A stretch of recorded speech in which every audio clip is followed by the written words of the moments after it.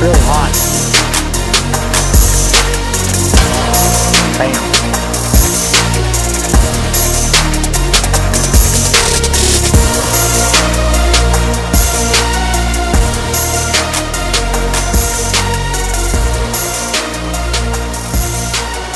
Hey guys, welcome back to Louder Off-Road, where today we got Kyle's 2021 Duramax with the camper in it on the hoist. We got to do an oil change, fuel filters, and we're also going to put this air ride kit in so that he doesn't have to manually fill his airbags every time he wants to go up or down. Let's get to it. Okay, so what we're doing today is we've got this Airlift kit with this wireless Bluetooth module, with this remote, with the 2 presets that we're going to put into Mule so that we don't have to fill the airbags up anymore with these dumb things. We just get to push a button. So we're at the shop where we can put it on the hoist, and we've got 45-foot ceilings. We got air in here. And I stole Diesel. We stole Diesel. He's ours for the day now. Diesel, shop day? Shop day? He's pumped. He loves shop days. So yeah, we'll get into it. We got to do a full service, oil change, and that air kit. And then if I have time, and I didn't tell Kyle I was going to do this, I got to fix this. This is not acceptable. It was supposed to go here, but the harness sticks out and it punches into the door of the camper. But I can't deal with this zip tie, fabricable, hokey pokey thing. So we might try and deal with that too while we're at it. Don't mind this stupid light that hums. Where is it? That one. Anyway. So what we need to do is we have a compressor, we have the control module, and then a whole bunch of electrical and plumbing. So the electrical we're gonna have come up into that module. You can see, if you go back previous videos, we put this in for all his lights and everything, but we're going to use a few of the features of that, as well as some of the features that come with the compressor in conjunction. So what we're going to do is, I want these to be as hidden as possible, but also as accessible as possible if you got issues, but you're not going to bang gear into them. So what I'm thinking is this control module is going to go way up here like so. And the compressor, I think, is going to go upside down here. And then you have all the space for all the other goodies without jamming your gear bags into it all or catching wiring harnesses or etc, etc, etc. So we'll get that mounted up. We'll show you where it's going to be mounted.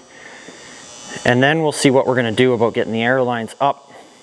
I'm going to put them in the frame, conduit them up and through, so that any mud or anything while he's out on his adventures isn't going to hang on those lines and pull them out. Okay, so we got the compressor and the controller mounted up in the top of the cabinet so that we can't wreck it or do anything. What's going to happen is the wiring is going to go up through the top into that control box where there's power and everything, and then I'm going to shoot an air line out the back, and then there's also going to be a Schrader right here as an override. If this thing ever decides to grenade or stop working or blah blah blah, you can air the bags up manually with like a tire chuck or a bicycle pump or whatever you may choose. So the next thing we'll do is we'll start getting the wiring and the air lines in, and then we'll start running them back to the bags and get it all tied up nice. Okay, here's a little update. So I took the air out of the spare tire so I can get my hand in there and flex the tire down. I've taken all the old airline off the 2 bags, rerouted, reran everything inside frames and cross members. I've got them to this point here where they're going to tee off. And what I've done to get even more room, as you can see, I've got the jack on the hoist, which is the nice part about being at the shop, I'm not laying on the ground, is I've lifted the frame off of the axle so I can reach over much easier with way more room. So what we're doing now is we're going to run the main feed line here. We don't need all of this, they just give you a lot, because normally what they say in the instructions is the compressors to be mounted under the hood. We're not doing that, so we got lots of lines. So what we're going to do is make it real nice. It's going to punch through and go into this module, or computer or controller, whatever you want to call it. That's what's going to take that little Bluetooth remote and is going to trigger the compressor to cut in and cut out to keep your bags at exactly the pressure that you set them at. So this little controller will actually kick the compressor on to go up, and if you dial the pressure down, it'll actually bleed air out of the bags. So you can go up and down with the push of that remote. So once we get those lines punched through, we'll get some real nice grommets, some nice 90 fittings, bulkheads, make it real nice, no rubbing. And then the next thing is going to be the electrical, which is going to go up into this box, into that aux beam controller. We're going to use a few of the aux beam features and a few of my own creations. Okay, so it's kind of hard to film and have your body hiding totally under the truck, but this is what we got. I don't know how to make this light. Oh, there. So we got the controller, we got the compressor, we've got bulkheads mounted, so that's so that the lines can go through something, a frame or a box, and not rub. So that's actually got a fitting on both sides and it bolts through. So there we go, we got that. I'd show you under here, but it is inside the frame, so you can't really see anything at all. So the next stage is we've got the harness up and into this box, and we're gonna need power, ground is the black, and pink is your keyed ignition. So we're gonna Y this so that we can run the compressor off the aux beam and the key. So kind of like we did that switch, except for you won't need that. It'll just run when you want it to run with the little remote. Okay, so we got the truck in the air, we got everything all buttoned up. We got all the Bluetooth all synced together. So I don't know if you can see this. So you can see I got it, focus. I got it set at 13 pounds. If I go up to 14, the compressor will kick in. And if I go down, you'll hear it bleed off. There you go. And then you just press and hold the 2 dots and the 1 dot, and you can have presets. So in my truck, I put the small dot as just everyday driving, just the camper it'll be. We'll say 8 pounds. And then the 2 dots will be a preset for camper with the trailer. So as soon as you hook up, you just click. So I think it's set to 20. Yep. So it'll go up to 20. And you can see the truck lifting.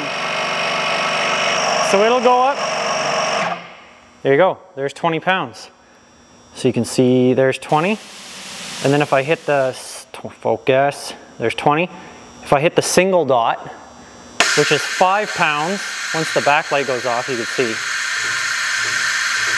You can see it's bleeding off. Right now, there's 5 pounds. Focus on that. You guys get the idea. Up inflates, down deflates. And then no more playing with the Schrader valve. Unless the pump dies, then we have the fitting for it. So no matter what, you're not left hooped. So what I'm gonna do next is I'll find the base pressure, which is just the truck with the camper. Take a tape measure, make sure the truck rides perfectly level. I'll set that as dot 1. And then Kyle will just have to set dot 2 the next time he goes on a ride and takes a trailer with him. Because I'm sure he'll sit out there with the tape measure like I would. Oh. Choking on all this stupid oil spray. God damn. Next thing on the chopping block is we got to change Kyle's oil, which is basically the easy part because it's what I do all day long. Ow, that's really hot. Bam. For all you people, don't drop the plug in the thing. There's a grate in there, and if you don't get oil on your hands, you're just being a big baby. It's just oil. Black. And then of course I'm gonna pick Kyle's truck apart underneath, tell him everything that's wrong with it, because there's things wrong. Bonus of warranty, right? And of course the Duramax, the filter's just a little too far away on the side to be able to do both at the same time. Maybe. Might be able to rig this up. There's things I've seen that Kyle's probably not gonna like, but we'll address those in a bit. We'll get all 9.7 liters out of here, and then we're going full synthetic because, well, it's synthetic. That could stop anytime. I need to grab a filter wrench. Do, do, do. On the road again. Can't wait to get on the road again. I think the funniest part about this whole thing is when I ordered the parts, I was like, these can't be right. Apparently the new LP5 Duramaxes use an oil filter about the size of a Toyota van. I'm not exactly sure what's up with that. They used to have, you know, like a pickle jar sort of thing. No, they just went super small. Not sure I'm the biggest fan of it, but looking in here, it looks like it's because they need to make room for all kinds of environmental juice, pump, line. Come on. That's stuff we all hate. But we're in Saskatchewan, so delete it. That's all I gotta say to that. Delete it. I'm gonna get away with this. We're gonna do it. Oh, dealers.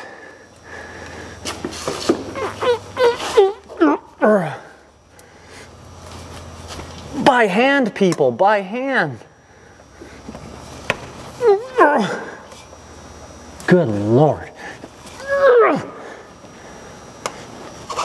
There she goes. And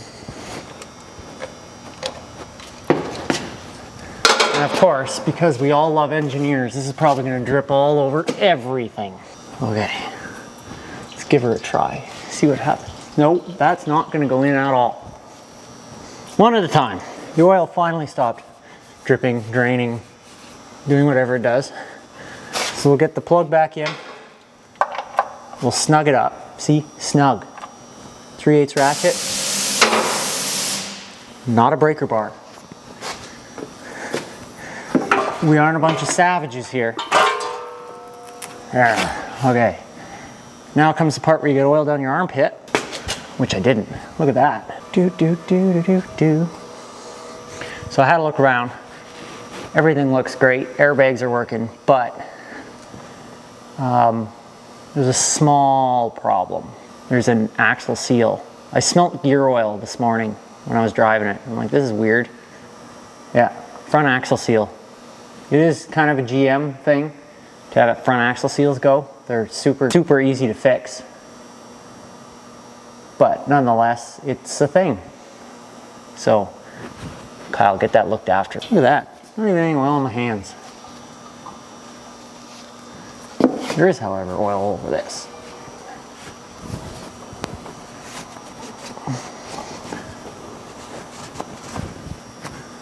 Okay, go grab some filters, let this drip. Small change in scenery. We got the oil filter on, oil drain. While she's up in the air, oh so conveniently, see I'm standing up with the camper in the back, is we gotta throw a fuel filter in this thing.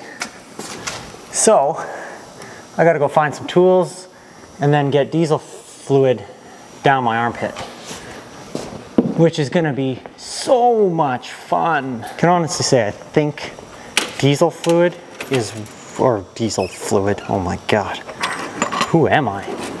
Diesel fuel is probably worse than or equivalent to, oh, we need way bigger, way bigger.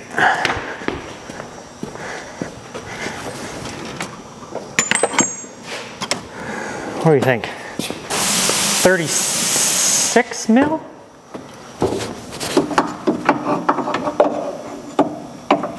That's her. We just got to grab a 1/2 inch oofta bar with an extension to crack her open. So, we'll get this cracked open, probably splash fuel all over you guys. Maybe, maybe not. See how tight they put this on. Okay guys, it's plastic. Calm her down here. Oh, I hear gushing, glurping noises.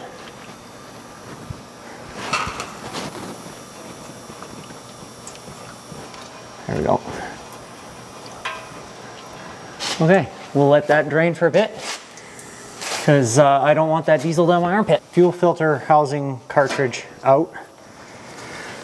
We'll pull this apart. Ugh. Oh my goodness. Oh, there we go. Fling diesel everywhere, of course.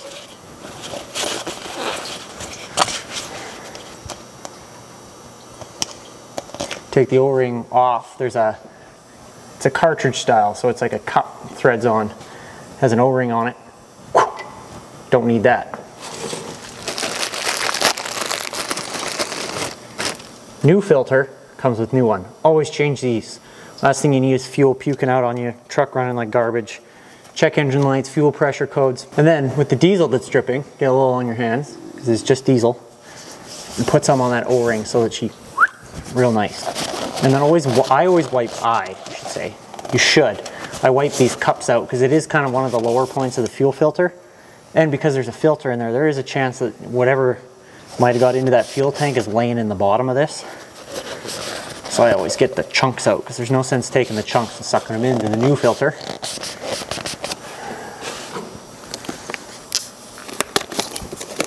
Crack this new bad boy open. Now, see, I've left the plastic half on. What I'm gonna do, you see I've clicked it together, and then I'll pull the plastic off, and then I don't get my greasy, dirty, stupid air compressor, gritty hands on the filter. So now it's nice and clean. I can hold it by this, not a fingerprint, nothing. And then you just thread her back on. And remember, it's plastic. Plastic. So if it doesn't want to go, something's not right. See, I've bottomed it out now to the O-ring by hand. You know, 8 or 9 turns.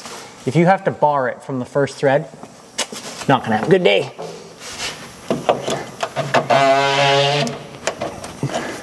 And there is a torque spec on these, it's right on it.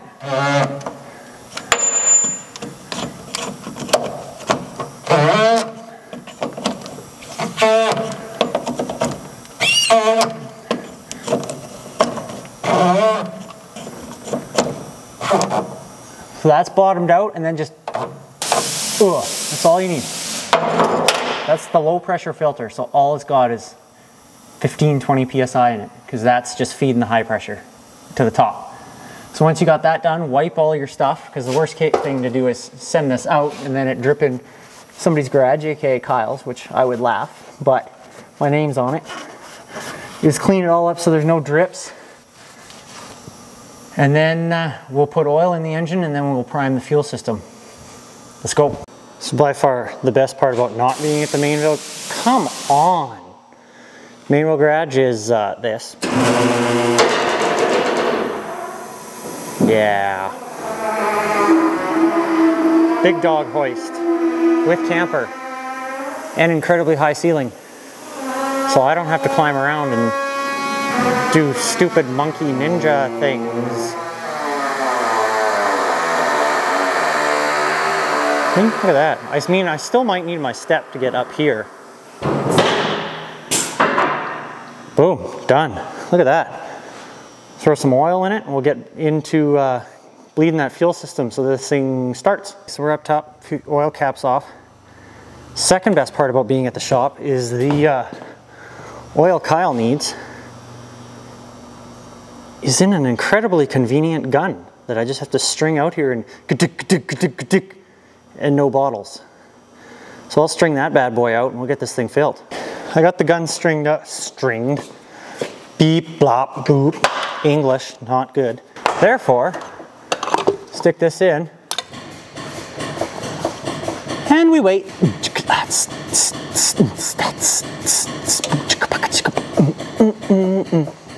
Yeah, I know. Not the most normal dude in the world.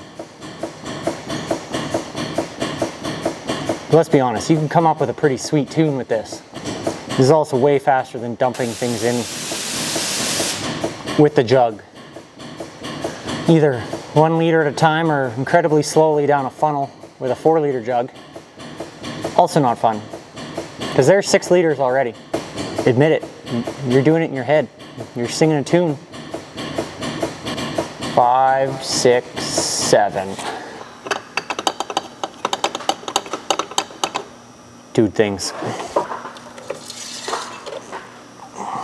Give the old dipstick a dip. Can't find the hole. Look at that. Just a little bit hair shy over full. which means I start this baby and she'll be right. Oh no, gotta get the, come on. There, gotta get the cap to read straight up and down. Can't have her upside down. That would just be detrimental to my sanity. Let's go for a walk. So, next step is to get into the truck. Did I leave the keys in here? They are in my pocket. These new vehicles with these keyless thingies, keep them in your pocket when you're doing oil changes.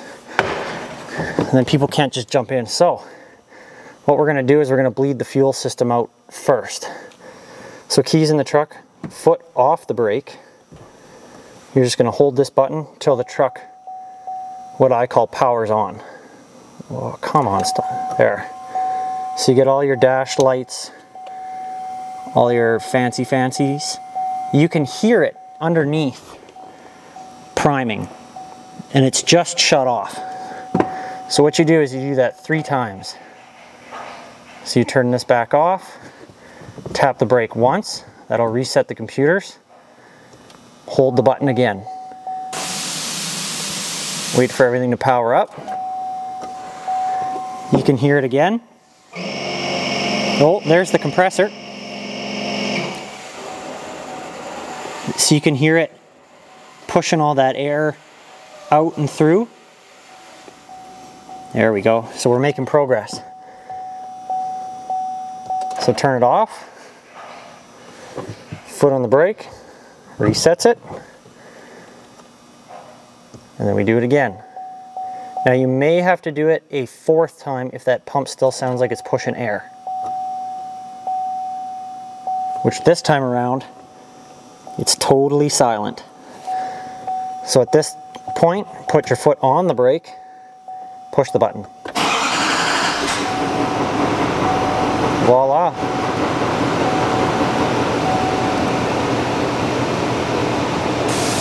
And then what I like to do is I bring this up to about 1100, 1300, and I hold it there for about 15-20 seconds.